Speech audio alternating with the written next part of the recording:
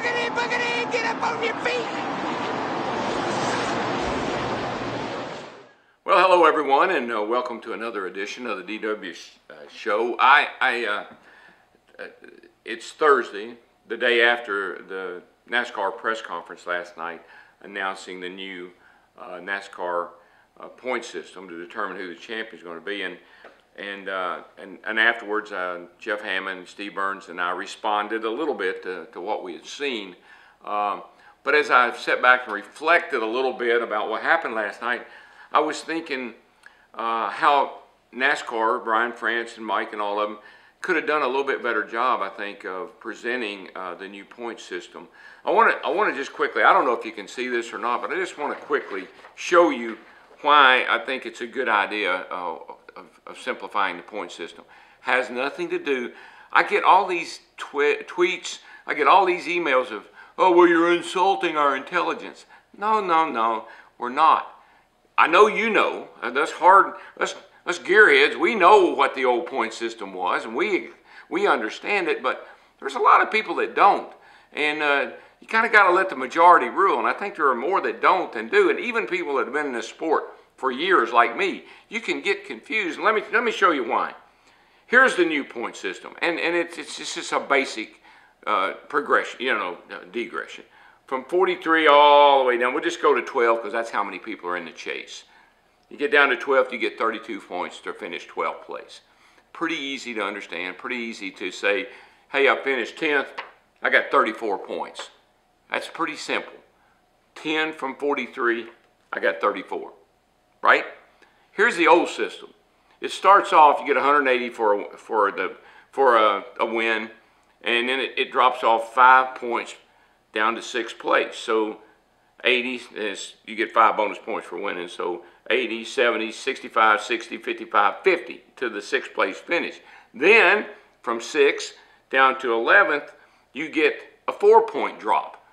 Now Bob Latford designed this system back in the 70s, and what he was thinking was, the higher up in the points you finish, the more points you should get, and the lower, the less points you should get. And so he went with the 5-point increment, then 4 down to 11th, and then from 11th on down to 43, it drops off 3 points. So as you can see, if you finish 12th, you get 32 points, but under the old system, you would have got 127. Now, how did you come up with 127?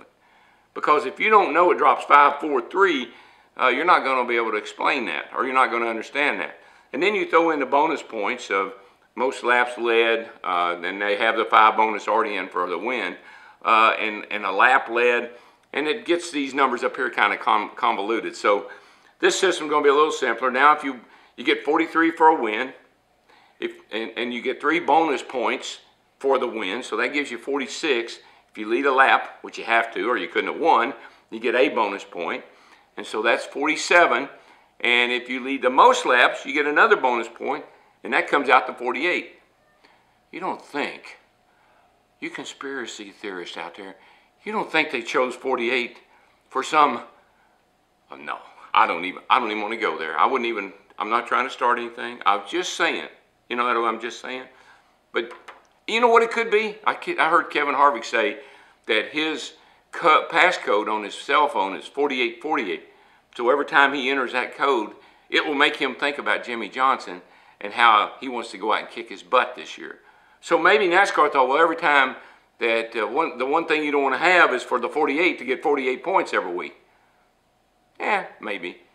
Let's all stick together. I got those black helicopters. Oh, man, they scare me to death. And they follow me everywhere I go. And I know who's in them. Anyway, last night, it was kind of basic presentation. Thought with all the smart people, NASCAR media group and everybody else, a nice video presentation of showing the old and the new and why we're doing what we're doing and why the new is going to be better than the old. I thought that would have gone a long way in cooling some people's jets a little bit, because a lot of people are all up in arms about, well, why are they doing this? Nothing wrong with the old one. Let me just, if you take this new point system and apply it to last year, guess who would have won the championship? Yeah, Jimmie Johnson. But guess how much he would have won it by? 1 point. he would have won it by 1 point over Kevin Harvick. That's exciting. That's close. That's what we're looking for.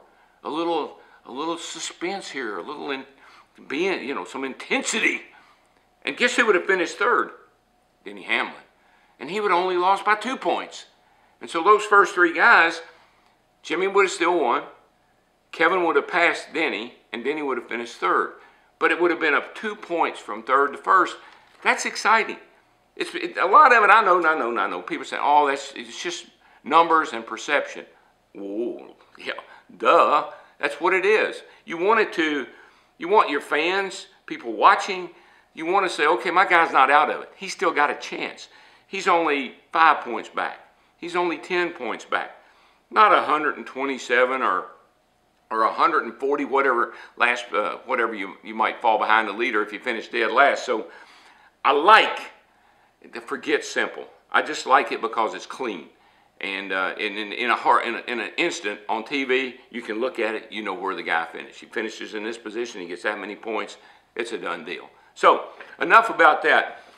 I spent 3 days in Daytona testing, and I know a lot of you watched on the live stream on speed.com and got a lot of really positive comments about it. And thank you for everybody that watched. One day there, I think we had like 350,000 people. Most of them at work, I might add, but I won't say anything about that if you won't. Watching our telecast, or our streaming, I guess it would be. And that's really exciting. And I think that opened a lot of people's eyes. It's not like they didn't know, but when you actually put something out there and people respond to it in a positive way, I think we'll see some more of that coming down the line. Matter of fact, I heard that Speed was going to do quite a bit more of that. So, but while we were testing, got a whole page full of testing notes. Just like Larry McReynolds, I take a lot of notes. But anyway, the thing that was fascinating to me, and we got into it as much as we possibly could, but the data acquisition that the teams use today is phenomenal. They can monitor so many things on that car. We saw some kind of little device that Carl Edwards even had hanging outside of the rear wheel to measure the deflection and the side force in the rear end housing and the tire. I'd never seen that before, but it just shows you what an engineer can dream up if he's given enough time. And that was something I'd never seen before. But there was a light shining down underneath the car that was measuring ride height and the front to rear. Things that infrared sensors on the tires to measure the heat, what the tire heat was through the corners, and if you had your camber right when you need to adjust that. So much telemetry, and it was an engineer's heyday down there for 3 days, but I think the guys learned a lot, and the track's fast. We were seeing speeds of over 200 miles an hour, 203, 205, going down into turn one. Folks, that's fast corner entry right there. And then we saw the two-car draft where these guys just absolutely lock up, and they pick up 14 miles an hour. They were running around 185 miles an hour, and once they hooked up and started to push each other, two-car draft, they got up to 198 miles an hour. So just amazing to watch two cars hooked up. There's not a gap. They're solid, locked up, going around that racetrack. They look like little slot cars going through the corner. And it's fascinating to watch, and everybody practiced that, thinking they're going to be able to use that in a race. I don't know if they will when everybody gets out there or not, but they're certainly going to try. The new pavement was awesome. The polymers that they use in the asphalt mix today, it gives the track a lot of grip. It's real smooth. That helps the guys as far as where they can drive their car anywhere they want to go. That should make for some exciting 3-wide, 4-wide, 5-wide, and upside-down racing. That's what it's about going to be. It's going to be like Days of Thunder. They're going to come off turn 4 and close your eyes, because this could be the big one. So that's going to be fun to watch. We'll get down there for the Bud Shootout in a couple of weeks. We'll see how it goes. I think it's going to be an exciting time in Daytona. Some changes, as you well know, in the car. New nose, much better. Car looks pretty darn good.